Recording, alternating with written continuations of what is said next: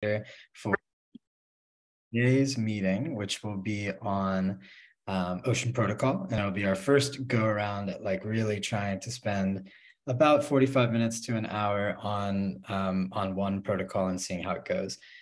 We've clicked record for today, which I think is good, but one thing we want to say at the beginning of the recording is, of course, this is mostly an hour of learning and exploration, and we want you to feel comfortable asking any types of questions. No one will be held accountable, and there is definitely no investment advice going around in this hour of learning in kernel.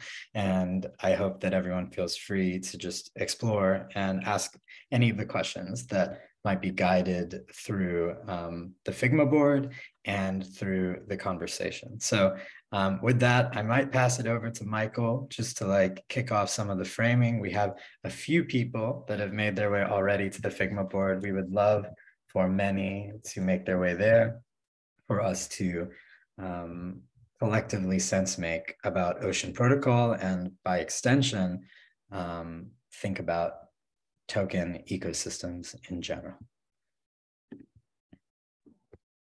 Good morning, good evening, folks. This is we had a great tokenomics study group a couple of weeks ago, which was more of a sort of a kickoff to the block and talking about people's intentions and interests and questions, and a little bit of playing around with one particular protocol. But this is the first session where we're just going to focus on one protocol or token and see what we can teach each other about it.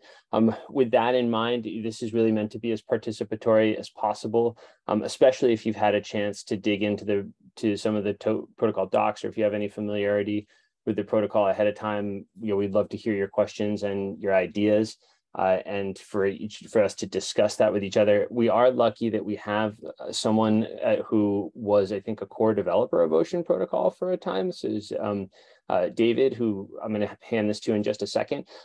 This is, as I'm sure it would be, worth hours of our time to have a fireside chat just with David and hear him explain everything to us. But I think I'm going to let him kind of open things up and maybe talk a little bit about his background with this. But this is not meant to be David teaching us about Ocean Protocol. It's hopefully we're supposed to be teaching each other, and we're looking forward to David, being here to maybe clarify some things, answer some questions, maybe steer us towards the most interesting and valuable and edifying and generalizable parts of this particularly interesting and prominent protocol, with the spirit being that we'd love to learn about Ocean, but we also want to learn things that we could take to our own protocols or to our own lives in Web3, and what can we learn from Ocean, both good and bad, that will make us better practitioners and participants in Web3. So welcome to the Tokenomics Study Group. And David, would you like to introduce yourself? And also, I don't know if Renee is here. I think Renee actually nominated the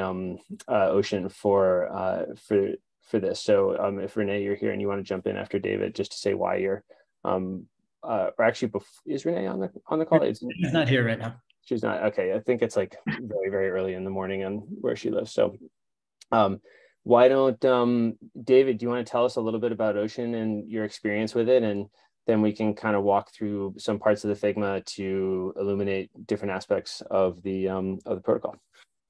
Sure. Yeah, I can do that. Can everybody hear me all right? We can. All right, cool.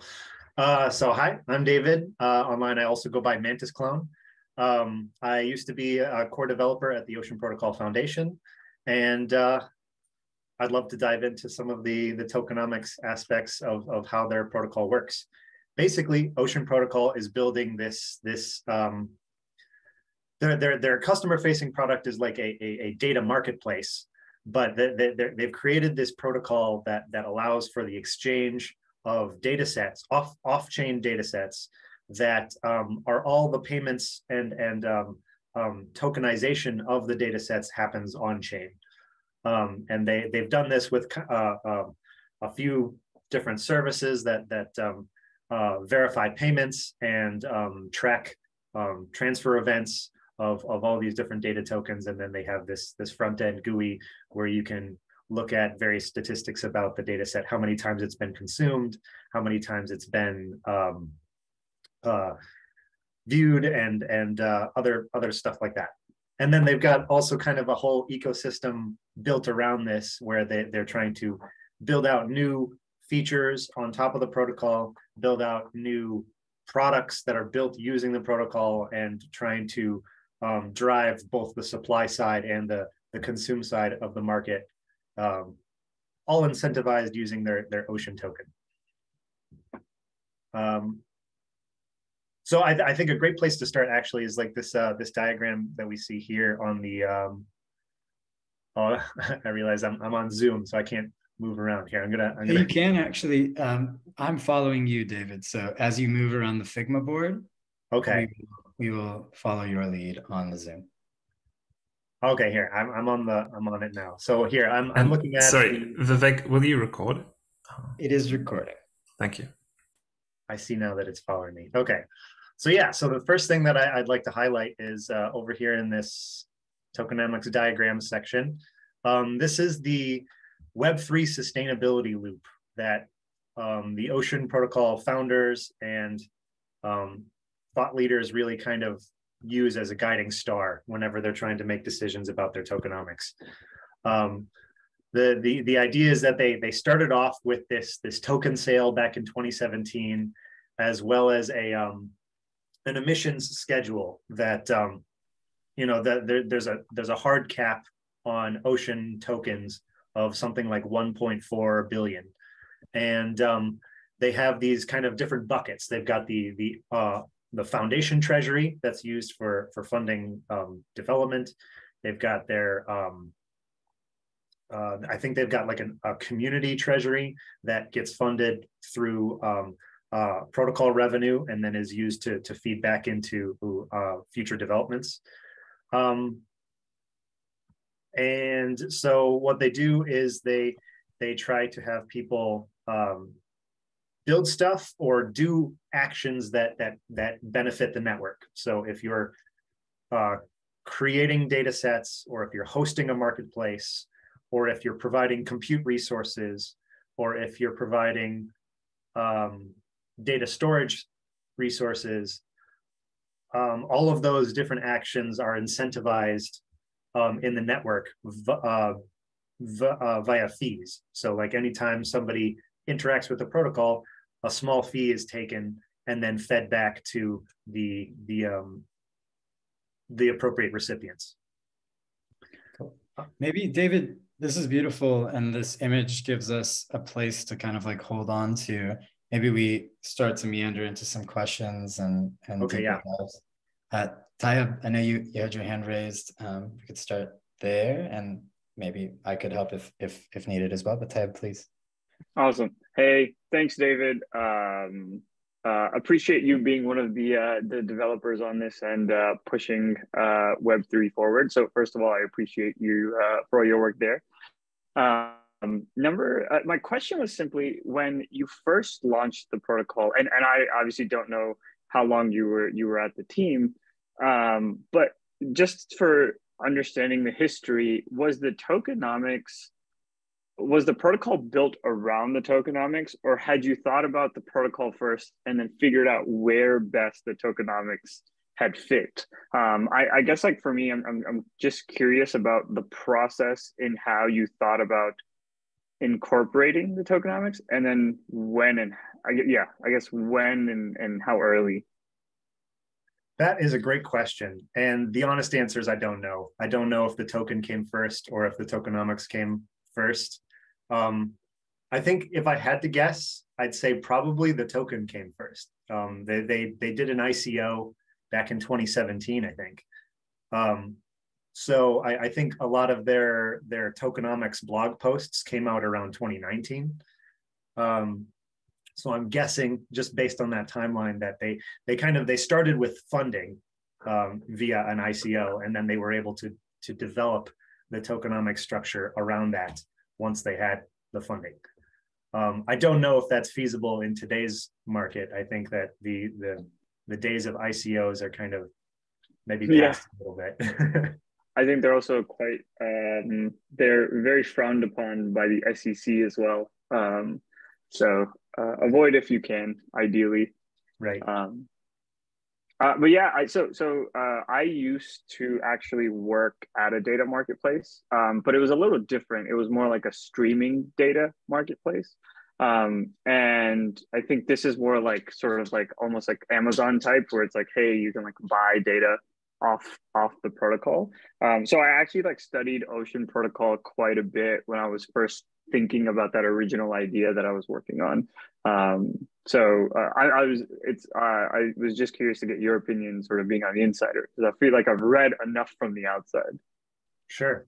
So my inside read on that was that the ability to download a data set is kind of the simplest use case. And it's also the one that exposes the data to the maximum amount of counterparty risk. You know, the idea that all of your customers are able to directly download your data set implies that you're creating a trust relationship there, that your customers aren't going to just turn around and open source the data as soon as they have it in their custody, right? And the only recourse that you would have at that point would be using the traditional legal system to like say, hey, you shouldn't have done that, and go after them in the courts or something like that. But we're trying to build like a decentralized version that maybe doesn't rely on the traditional legal system to enforce rule breaking or trust breaking. So what Ocean developed is this idea of compute to data, which kind of flips the equation on its head, where the data provider provides the data, hosts the data somewhere on their off-chain servers, but also provides a compute environment along with it, so that the data consumer can, presumably they want the data for some sort of calculation or some sort of reason that they could distill down into an algorithm. So then they send that algorithm to the data provider, who then runs the algorithm and sends the result back to the consumer, so that the data set itself is never, the privacy of the data set is maintained. Okay. David. Jump in with a very sorry, Andy. This might help me, as I'm kind of new to this. It might help others before we get into the kind of the bigger ideas. David or anybody else who's studied the protocol, could we get one specific example of how the Ocean Protocol is already being applied? I know that I actually looked around quickly, and I'm sure it's out there. Some protocols haven't yet found sort of their application yet. I think Ocean Protocol has been around long enough and is well established enough. I'm sure people are using it. If we just had one sort of thing, like someone put this data up there and then someone, paid for it for X, I think that would help make it all the sort of the tokenomics and the theory and sort of the vision around it more concrete for me.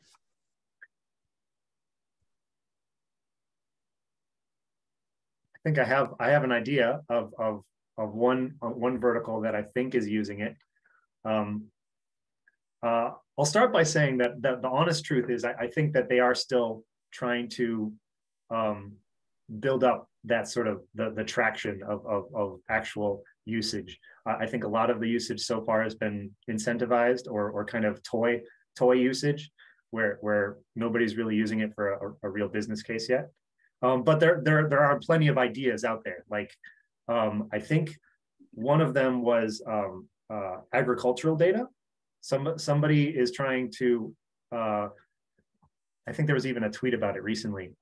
There's a group that's incentivizing a contest using Ocean Protocol, so that they're inviting data scientists to ideate and then publish useful data sets and algorithms for the purpose of agricultural something or other. I'm not sure. I'm going to see if I can try and find the actual tweet, because I think that'd be interesting. Richard Blackman, do you have? You guys use it at Algovero, don't you? Hey, yeah. I'm not sure. Let me know if my sound isn't working. My video might be jumping. But yeah, we use it for selling AI models. So yeah, you can use it for a data marketplace, or like a model marketplace, or even like an app marketplace. So we're hoping to make apps available through Ocean Protocol. We even sometimes publish like I don't know if anyone is familiar with Jupyter notebooks, but they're like interactive code environments. So they're kind of like interactive papers almost. And so you can publish an NFT for the Jupyter notebook, and then you can make that available on the marketplace based on who has a token, for example. So yeah, we're using it as an AI marketplace technology. And Jess is putting some really great stuff in the chat if you're looking for further references to some work growing communities in Asia or Parkinson's in Singapore. So it's also being used in the automotive. There's a fork of the Ocean Marketplace that's being used by, for example, Mercedes, and they're using it to share, I guess, data about manufacturing. But people are also talking about using it marketplaces for self-driving cars, because a lot of companies are quite far behind companies like Tesla, and by pooling their data, maybe they can, catch up on some of these leading self-driving manufacturers. Yeah. Richard, could you talk about if anything that you've posted has earned Ocean token and how that comes to you, if so? So the short answer is no. C2D has some issues. It's not that mature.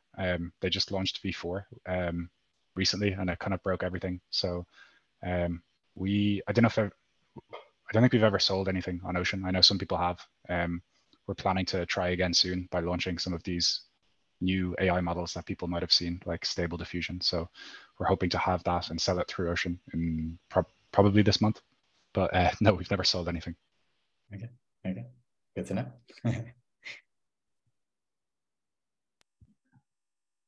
Related to that, David, one of the things I'd also love to learn more about is the initial emission logic, right? So you say that Ocean is created in sort of 2017, and there is this emission over time that sits at the beginning of this Web3 sustainability loop.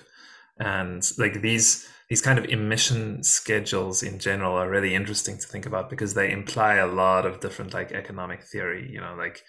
Bitcoin has an emission schedule in some sense of the word, right? Associated with the number of Bitcoin per block that are created as rewards, and that being halved over time until it gets to the limit of 21 million. And that implies a certain deflationary approach to money. It implies certain hard currency ideas, the Austrian School of Economics, all of that kind of stuff is implied just by the emission schedule. And I wonder what Oceans is, if it's stayed the same, and if there's any sort of ideas around why it is the way that it is that might be worth discussing. I'm frantically trying to find the blog post that has that information. I think that their emission schedule stayed the same throughout. Good question. It changes based on where the tokens are sent as well, I guess. I know the most recent thing is data farming, which a lot of the emitted tokens are getting used for now. They used to be for Ocean DAO grants, so they do some experimentation with what the tokens are used for, at least.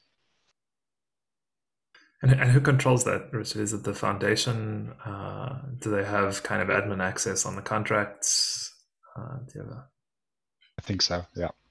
I think the foundation has the bucket that was allocated to them during the initial tokenomics release, and I think the foundation receives a bucket every so often, and then once it's in their custody, then they can do what they want with it. So I believe that the foundation is using Ocean tokens to fund the initiatives that Richard just mentioned, like the data farming, and they've also switched to a VE tokenomics model for incentivizing different data sets. So there have been a lot of changes to their kind of tokenomics design recently. Interesting. And can you just specifically tell us what a VE token? Oh, sure. Yeah, so VE is a vote escrow. It's the idea that you lock up Ocean tokens for a certain set amount of time, and then based on that, you receive the ability to to direct data farming emissions to data sets. So the idea there is that using your vote escrowed tokens, you can effectively vote on which data set you think is valuable. And then you get rewarded when that valuable data set is consumed. So as a curator of data sets, you receive tokens for curating. Obviously, the producer of that data set will also receive tokens for producing the data set. The marketplace that's hosting the sale, that facilitates the sale, is also going to receive a small cut. And I think there's other fees in there also, like a fee could go to the oh shoot, it used to be liquidity provider fees, but they've kind of removed that concept because they had an exploit with the pools, the Ocean token pools, so they've kind of discontinued support for them. It's the VE token model. This is like it's the same thing used by Curve. Is it inspired by watching like Curve and the Curve wars and just thinking about like data as a kind of liquidity? Is that? Yes, that is indeed correct. They saw that Curve was using the VE token model to direct token emissions to their various different liquidity pools. So they're kind of using the same concept, and in this way, it's instead curating data sets. The idea being that if you vote on a data set that ends up proving to be downloaded frequently, then you receive rewards for having curated correctly. This kind of sums up what Ocean focuses on, I think, which is the first one is IP management through NFTs for data, and then also DeFi on top of those NFTs. That's kind of Ocean's core focus, as well as maybe the funding through tokenomics. And so, like in terms of what is centralized in Ocean, some things are centralized and some are decentralized, and especially AI, it requires a lot of different components. So, for example, you need funding for an AI ecosystem. You need some sort of IP management and finance around that IP management. You also need storage. You also need compute. And so there's many different components that need to come together. And what I think Ocean did that was smart was they focused on one component in the AI stack and tried to decentralize that, and then use centralized components for other things. Like, for example, the compute is centralized. Up until very recently, the storage was centralized, like people were using Google Drive. And so it's really a big challenge to decentralize the entire AI stack, and Ocean are focusing on their own niche and implemented the rest quite centralized components like using AWS compute, and then hopefully over time the whole stack will be decentralized. So it's still super early. And we're seeing exactly that. Ocean is trying to integrate with a decentralized storage solutions like Arweave, Filecoin, data streams like Chainlink and the Graph. Looking at even like personal data streams from Ceramic, I think are all on their roadmap. And then there's like all the different decentralized compute providers out there. I think Filecoin is trying to come out with this Bacalhau project. And then I think Algovera was looking at other sorts of compute environments as well. I wonder, we can continue on that thread. I wonder if anyone, maybe Andy, but I'd love to hear from anyone else who's been involved with VE tokens, this like general mechanic that seems to be happening across the token ecosystem. The simple overview, thank you, David, for giving us an entry point to it, is that how it works, both Curve, Balancer, and now it looks like even in VE Ocean, is that you have to lock the project token, in this case, Ocean, in turn for VE project token.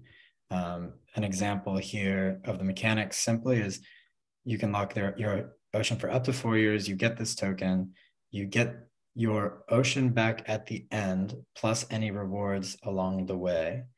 Some critical rules to this fictional game with these tokens is that you cannot unlock before the preset time. You can extend your lock time or the lock amount, but lock time cannot be decreased. It is also non-transferable. So just like, I'm trying to like wrap my head around the like implications of this type of a game, generally, but also in the context of ocean is helpful. I would love to hear your thoughts too. Awesome. So there's another example of VE tokens. There's a network state attempt company or project called Nation3. So the URL is nation3.org. Nation, yeah.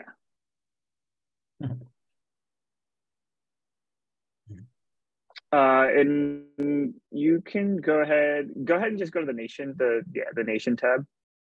And so their concept is, can we raise enough money to start a network state?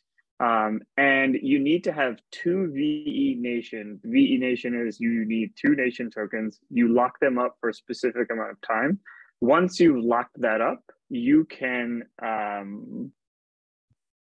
get a Genesis passport, and there will only ever be 420 Genesis passports, which is like your citizenship for the network state. And what's interesting is that similar to Curve, if you are a liquidity provider for Nation to ETH on Uniswap, you also get a 2.5x LP return if you have locked VE Nation. So it kind of sets us 2 purposes. One, you buy the Nation token, which is which causes the price of that token to go up, ETH liquidity rewards. And that is kind of the mechanism that they're using to bootstrap their network state.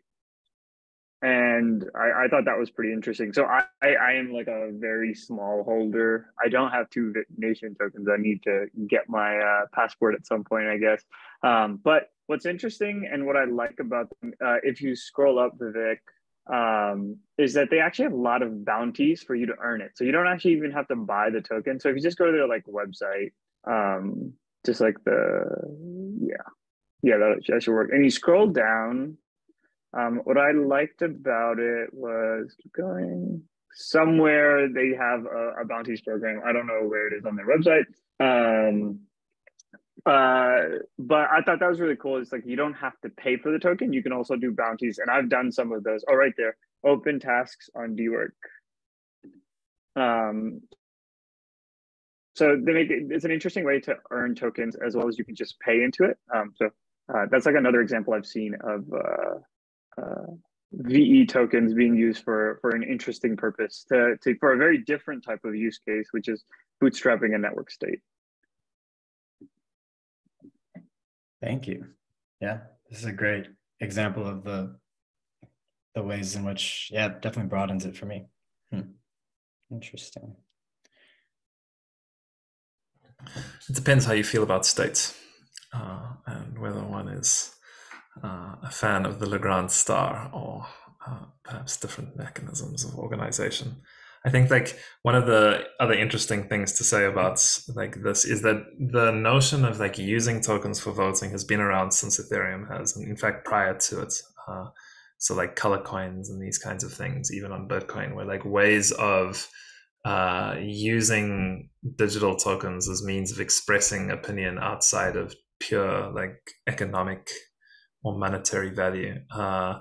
And back in the history of like Ethereum, once it got going, was like people recognized very early on that like the notion that one would have to lock tokens to vote was problematic because it's deeply like capital inefficient. And the first solution that was ever like proposed to that was something called the mini-me standard, which was like a governance, like an ERC20 token extended by Jordi Baylina, which said, okay, you can have a token which is ERC20 compliant and that allows you to vote without having to lock it.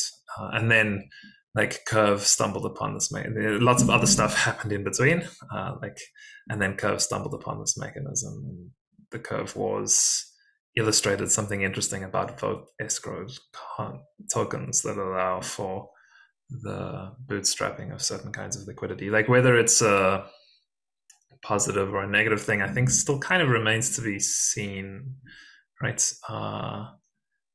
And like I would call it like highly experimental. And I think that we're kind of watching the social effects that this stuff has. It's like an important thing to recognize that when you take any token and you make it,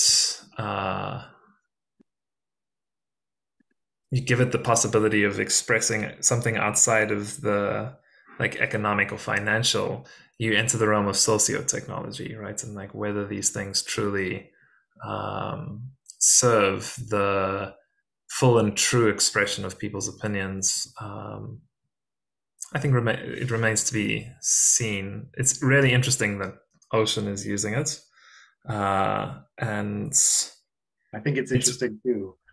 I think there's something I definitely want to talk about real quickly.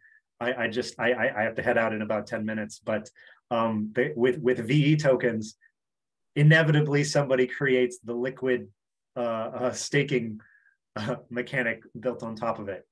So we've seen that with Curve. I think that there's a bunch of different places that are building liquidity lockers for vote escrow tokens there. We saw it with Balancer. A Balancer, there's Aura built on top of Balancer that's creating this idea where if you give your tokens to them, stake your tokens with them and let them lock it on your behalf, you then get a cut of the rewards, plus you get Aura tokens to be part of the Aura community. And then Aura becomes like a majority voter in the wars of Balancer, like the Balancer wars or the Curve wars or whatever. So something like that has happened with Ocean as well, with this protocol called H2O. H2O, or rather, H2O is its own separate thing, but the same people who created H2O are also creating the liquid staking wrapper around VE Ocean called, I think they're calling it Poseidon Ocean or something like that. So the H2O I mentioned, H2O is another thing that's built on top of Ocean. It's a stable coin. So the idea is that you put Ocean into a maker style vault, and then it mints H2O, and H2O is modeled after Rye, which is another stable coin that's not pegged, and it's algorithmically what's the word? Debounced. It's like so there's like all these other tokenomics things that are being built on top of Ocean's tokenomics right now. I think that's what I'm trying to say. This is really cool. Yeah. I mean, yeah, again, really cool is an interesting epithet to apply to it. And I think that, I know Ryan has his hand up, so let's go to him maybe. Yeah, that's a good point, Andy. I think when we are looking at tokenomics, whether it's a decision to invest in something or a decision to build on something, the challenge for me is looking at it as a game and being like, oh, that's really cool. But the thing to understand is when you're looking at a platform, especially the token locking platforms, we as investors and as builders have to understand that those platform treasuries that we're locking to are also taking their treasuries and loaning it out to other things, and which is loaning it out to another thing. And this is how like banking works, right? But the second that one platform, ecosystem, or protocol becomes over leveraged, then the whole castle comes crumbling down. We've definitely seen that in the past year. I wanted to share, and this one's on that line of like really cool. It was very interesting when it happened, but as far as an experiment and not necessarily something that's proven to be valuable, but building on this VE token example, Andre Krohe, who is like the inventor of Yearn, and is always kind of pushing the boundaries. and who, as an experimenter, always puts it out there that he creates as experiments and not as like, things that are going to work. But this what he kind of built on this idea with VE token is he created this idea with, basically it's like, and this is in Phantom, whatever top, I think it was 30 protocols that had the most total value locked in their protocols would then be distributed in NFT. And within this VE token mechanics, the emissions would get sent out to these NFTs, and those NFTs that indefinitely would just get emissions from this exchange would get sent to these NFTs. But the NFTs as a whole, whoever owned them, whether it was a person or another protocol or whatever, they can trade those over time. So those NFTs become like kind of liquid treasuries that can be their own asset over time. I thought that's very interesting to look at, locking something, but at the same time, the end point that the value goes to is in itself an NFT and can be traded. So yeah, something to look at. But another thing to jump off with Andy's point, it's like when this happened, it basically crashed Phantom, because within, like, I was in things where it's a group of people, a couple hundred people in a Discord channel, and then within 8 hours there's like close to $4 billion total value locked, and then that thing gets kind of rug pulled by, yeah, it's crazy. So the line between providing value and experiment and then the game kind of going horridly wrong is something to look at, with especially with these token locking mechanisms. Just wanted to share that. I'll put something in the chat with the Andre mechanic if anybody's interested in looking into it.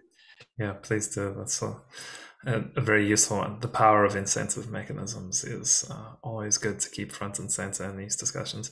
David, Daryl has asked a really good question, which might also be a good use of the last few minutes, unless you have to leave right now, in which case please do. But he says, I'm curious to see the mechanics of actually using the VE Ocean tokens. Is that via snapshot vote, allocation towards particular data sets? Like how do you actually use these tokens? Can you show us where we would go? I think that information could be found in the VE Ocean launch blog post. I think it's in the top in the middle there. And admittedly, I think it came out like maybe a week or two ago. So admittedly, I haven't looked too closely into it. I wish I had a bunch of Ocean tokens laying around that I could stake and then use, but I do not. I think they have a smart contract where you can direct your VE Ocean tokens. I think it's like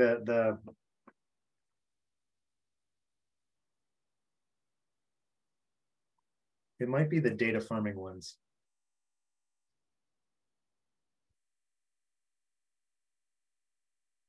Yeah, I'm trying to find like an interface where I could choose a data set to lock against, if that makes sense. It does, yeah. I don't actually know if they have an interface built for that yet. I'm guessing that they probably do, but yeah, that's one of the things like notable, I suppose, so far for me is like, where are these like valuable data sets, right? Like what is an example of one that maybe otherwise would not be incentivized, that I could like click to, trying to find that. Yeah. The place to look for that is surely the marketplace, right? For the valuable data sets. That's for right. But I guess these two things going together, right? Like the marketplace and then being able to decide to stake Ocean in exchange for VE Ocean, shouldn't those be in the same place?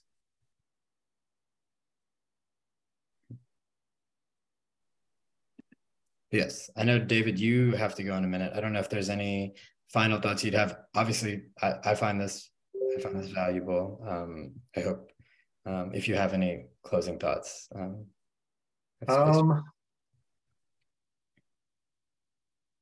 Yeah, I'm super excited about Ocean. I think that it's a platform upon which a bunch of other stuff could be built. You could build like a social media platform on top of Ocean. You could build AI bots that live inside of cars and make transactions with each other based on data that they're constantly collecting. And these transactions could be minuscule. You could be just sending a single message as a data set. I think there's applications for like financial data. If you have two big banks that have these massive databases and they want to be able to like derive insights based on aggregates of all of their financial data, or maybe it would be a third party. It would be like a government coming in and saying, we want to understand the internal financial data that you guys have better. But the banks aren't necessarily willing to give up the data itself. Using the compute to data concept, you could have a large third party create this algorithm that looks at the data and derives insights from it, but then lets the actual data itself stay private. I think there's huge applications there. I think in the medical field, there's a whole bunch of use cases there where medical data could stay private and only approved algorithms can run on it. Algorithms that have been proven to not leak personally identifiable information. I think that could unlock large swaths of medical data that is not usable because the AI expertise doesn't reside in-house at the places where it's being collected. So I think Ocean has an amazing ability to connect up all of these different data scientists and data collectors to build bigger and better AI models and other stuff too.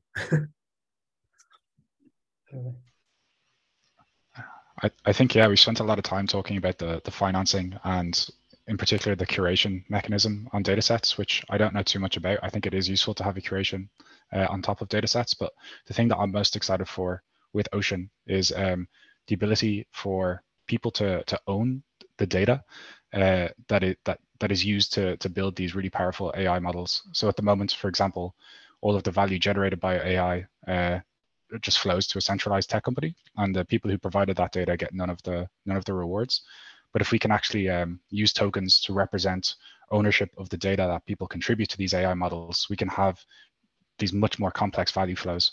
As AI is used, if your data was used in that AI, you can have this these rewards constantly being coming your way. So that's the thing that I'm most excited about, is redistributing the value generated by AI. I've got to jump off, but thank you everyone for having me. It was a great chat. Wonderful. Thank you, David. The interesting aspects of this for me is that the three major uses that David and Richard you've just now mentioned are like genuinely fascinating and compelling in many ways, right? Like private medical data sets, really awesome stuff.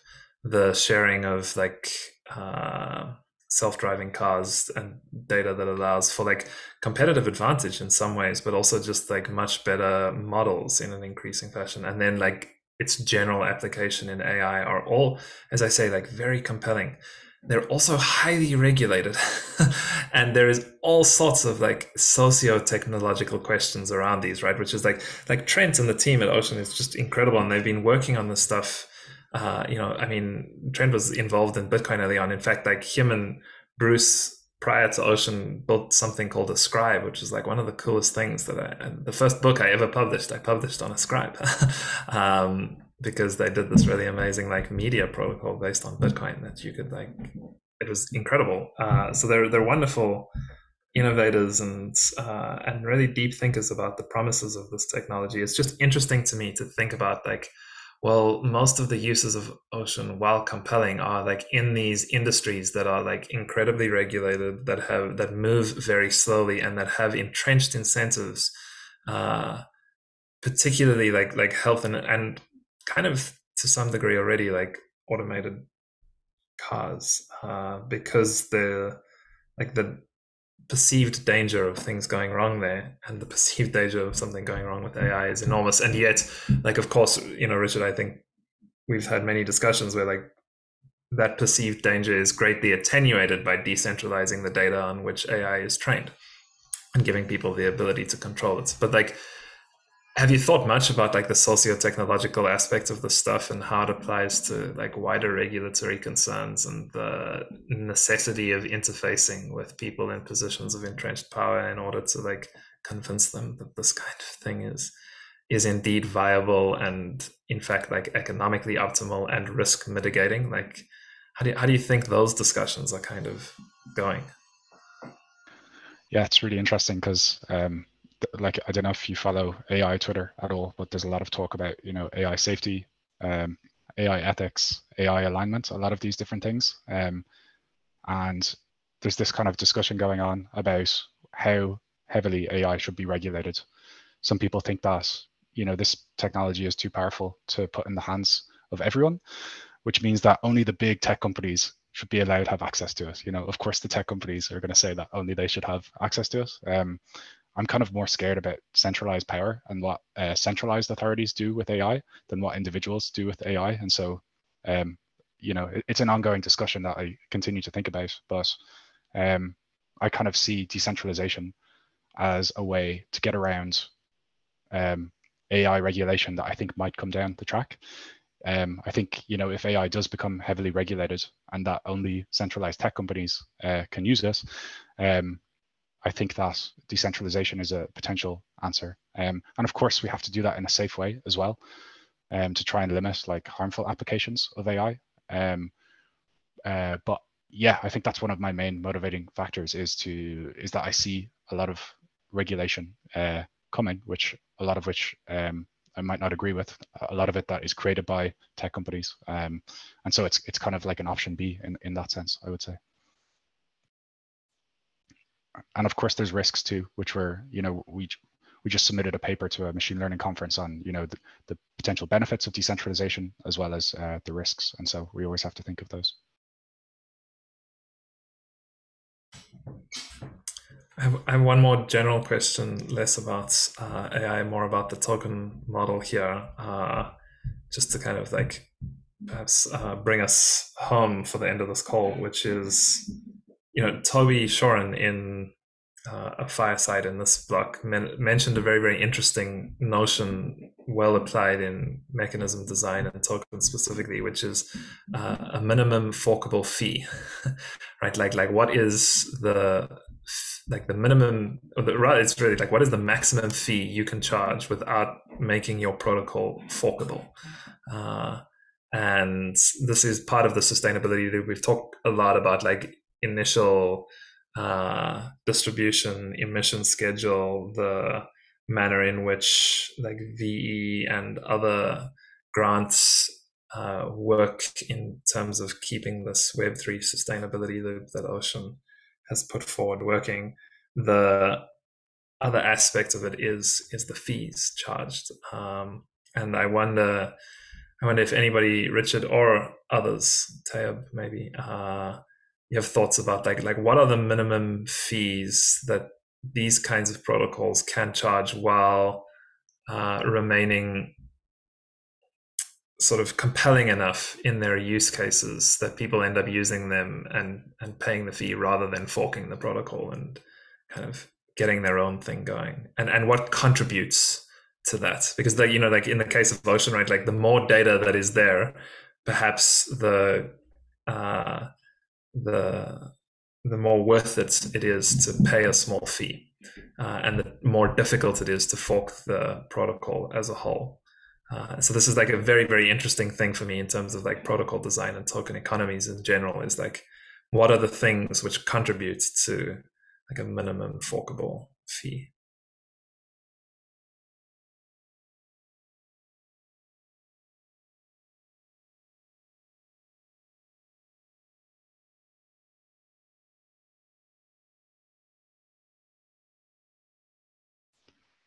I think Ocean's fees, just for context, I think they're about 0.5% on a transaction. I think they're very reasonable, and you can, they ask people who fork it to also send them back some transaction fees. I think there's a lot of goodwill in the Ocean community that a lot of people do end up keeping the fees back to. So, there's another marketplace called the Data Union Marketplace. They charge transaction fees, but they also send some fees back to Ocean as well. So that's one of my favorite things about Ocean is the community of projects that are building together, and there's a lot of goodwill and positive sum interaction. And so I think to date they've been really reasonable. Of course, there's some amounts that would be too high.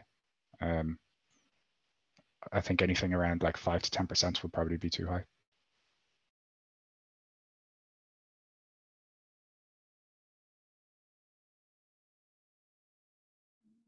Right. Yeah, so the way I look at it, it's like if you have like technical debt, this is almost like a form of like liability debt, where the more the marketplace as a whole gets valuable, then over time, then it's like, the more incentive for someone to come and fork or not. One interesting thing for me that I can link to is this notion of a hyperstructure, which is invented by founder of Zora, Jacob. And that his thesis is if you create like a base layer marketplace with no fee, and the value of the marketplace is built upon others that come and build on top of your hyperstructure, your marketplace, and that over time provides more value to the base layer hyperstructure and disincentivizes others from forking you over time. I think that's really interesting to look into, maybe in another call. I'll link to that. And then one interesting notion about that is this idea of, I think he calls it the threat of the switch, meaning within the smart contract, you have the ability for people to easily vote and turn on a fee, but by having that chance of the fee, like completely in a one vote type environment, can change the incentive of the whole entire hyperstructure. So just having the threat of the fee is like kind of what the underpinning of the whole entire mechanic. Not to oversimplify it, but I'll link to that if anybody's interested. But again, the whole thing with that is that it's feeless. There's no fees outside of gas and that type of thing. So very interesting for people that are looking to build their own marketplace. It's like, at what point are you building like a layer one versus building on top of something else? And if you decide to build on something like an Ocean, you also have to think about like what I was just saying, like this liability debt of like, yes, this, what happens if this thing gets forked because there's a 5% fee in it right now. And yeah, I'll put a link to the hyperstructure thing in the chat. The funny thing is that Ocean wants as many people to fork it as possible. They make it as simple as possible to fork everything, including the web app itself. And so there's a huge amount of projects out there using Ocean, and probably some of those they're not going to get some of the value from the technology that they created. So it's almost like they're putting this thing out into the world because they believe it's good, and they're not going to get all of the value back, but some projects will keep those transaction fees in for Ocean. So I mean, it underpins everything from, I think they were close with VitaDAO in the early days. Huge amounts of data projects are built on or use some derivative of Ocean protocol. So I really think it is going to underpin a lot of the data economy, even if Ocean doesn't accrue a lot of the rewards from that. Interesting. Thank you, Richard, Ryan. I'm mindful of time. Lots of wonderful contributions in the chat as well. Thank you, truly. Changed the direction of things. I don't know that we'll have time to do the voting at the end here, which is something I think is an aspiration of ours, so that we have the full 2 weeks to kind of prepare. I'll note that Ethereum and Curve were the second and third place in the voting last time, and perhaps we'll put it to a vote sooner than later in the token communities chat, so that we can prepare our next guest, whichever direction we decide to go. and keep the fluidity of conversations going. We'll gladly take any feedback on the session itself. Michael, any last words that you might have? No, it's great. Looking forward to the next one. Okay. Well, thank you all. Have a wonderful, wonderful rest of your day. Thank you, Richard, Ryan, and everyone for joining. See you guys.